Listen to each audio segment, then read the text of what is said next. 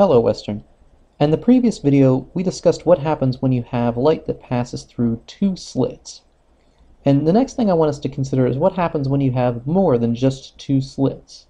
And it turns out that you get kind of the same sort of thing that we had before. You have these sort of interesting interference pattern. I should point out that when you just have two slits, you have an interference pattern that looks kind of something like this.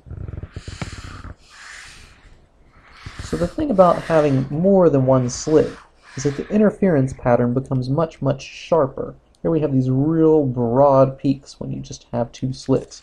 When you add more and more slits, it becomes narrower and narrower. Now, we can think about what the condition is for constructive interference. So looking at this figure over here on the right, we can see the idea is that constructive interference occurs when the light that passes through this top slit interferes constructively with the light that passes through the slit just below it. And then that slit interferes constructively with the slit below it, and so on. So notice now that any slit will interfere constructively with the light passing through any other slit. And this occurs at the same place that it occurred before, when sine theta is equal to m lambda over d, where now d is equal to the distance between two adjacent slits. Now, we can also get an interference pattern when light passes through just a single slit. Now, the reason that this occurs is because what can happen is that the light that passes through, say, for example, the top half of the slit can travel a different distance to the screen than the light that passes through the bottom half of the slit. So as a result of this, we can still have an interference pattern that occurs.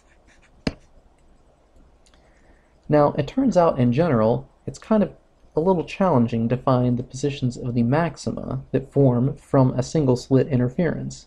However, it's relatively simple to write down a formula for the destructive interference.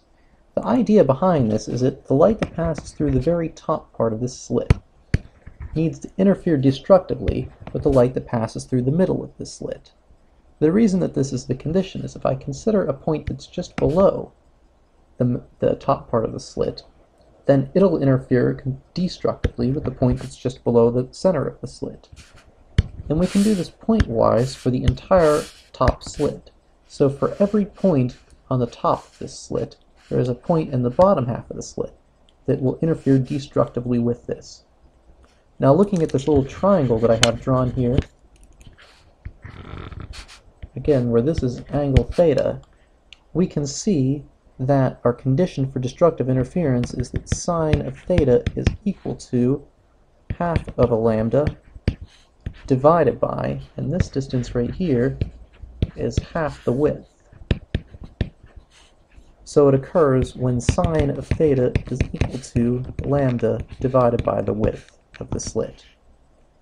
And keep in mind now, this is the location of the destructive interference.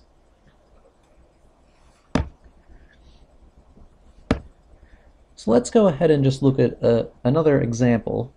So the example says we have a diffraction grating that has 2400 slits per centimeter. The third order maximum occurs at theta equals 18 degrees, and we're asked to find the wavelength of the light. So this is a pretty straightforward example. Remember that the condition for for constructive interference is that d sine of theta sub m is equal to m lambda divided by d. I forgot to write down my knowns, but they're here. So the theta is equal to 18, and this is theta sub 3, because this is the third order maximum. So that means that m is also equal to 3. Now, in order to use this formula I have here on this next page, I need to come up with the spacing between the slits.